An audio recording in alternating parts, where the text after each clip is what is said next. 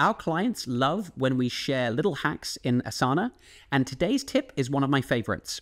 I'm going to show you a handy little trick where you can take a project with lots and lots of tasks and create additional views or layouts that you prefer to work from.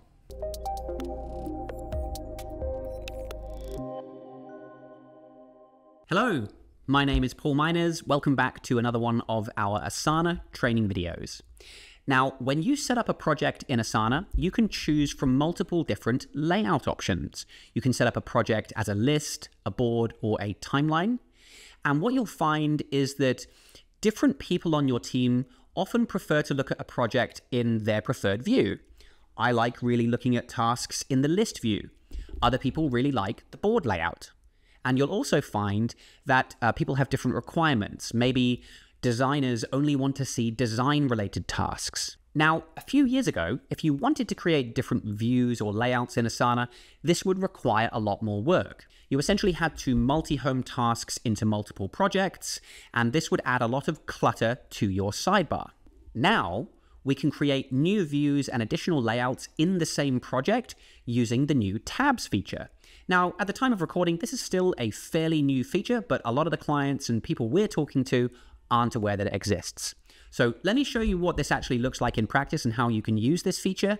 If you have any questions at the end of this video, leave me a comment down below.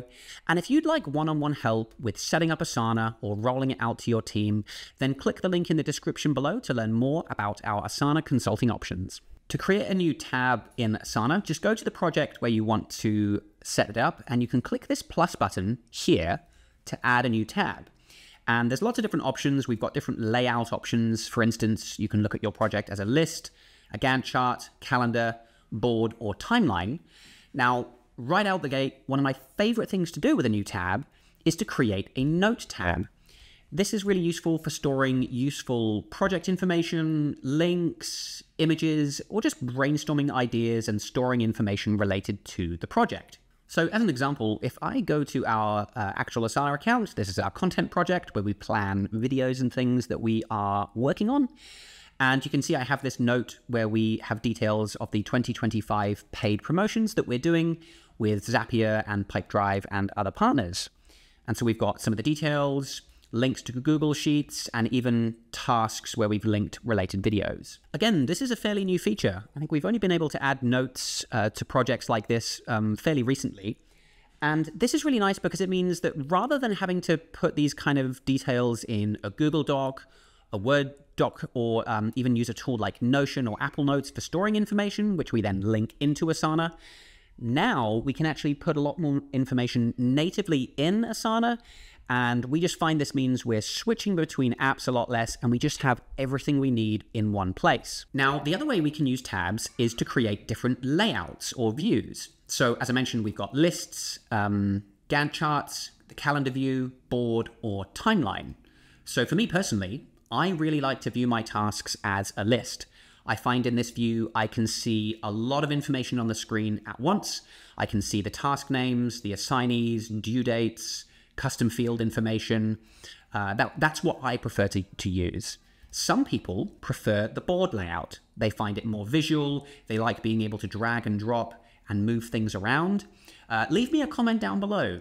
Are you on team list or team board? I'm on team list. I'm going lists all the way. And of course, we've got the timeline view. I find this works really well for managers and the leadership team. They often like to see things in sort of a chronological layout. Or we've got the calendar view. And actually, I'll go back to our content project here. This one we quite like looking at in a calendar view because we can see when we're publishing. Now, the final really useful thing we can do with these tabs is we can apply different filtering or grouping to the different views. So here's my normal list view with every single task in the project in here. Now, what I could do is I could add a new, or actually what I'll do instead is I can either add a new list view and work from that and filter that, but actually what I'm going to do is change the filters in here. So maybe I only want to see tasks for the design team. So I've got this department custom field in here. I want to create a tab for my design team to work from. So I'm going to use the filters, add a filter. I'm going to add my department custom field, and I'm going to go contains design. Okay, So now it's filtered out anything that doesn't have, any task that doesn't have that design custom field option chosen. I could apply other filters to this. I could also change the grouping. Instead of using sections, maybe I group by assignee. I can see Elon, Jarvis, and let's just assign that to myself. So I can see the tasks assigned to different people on the team. Now, once I'm happy with that view, I can save as a new tab. And we could call this Design Tasks. So now, let's put that over here. I've got my, whoops, drag it over again. I've got my normal unfiltered list view there. And right next to it, I've got a new list view with the filters and grouping that I've applied. So if I'm a designer working in this project, I don't have to be distracted by everything else that's going on.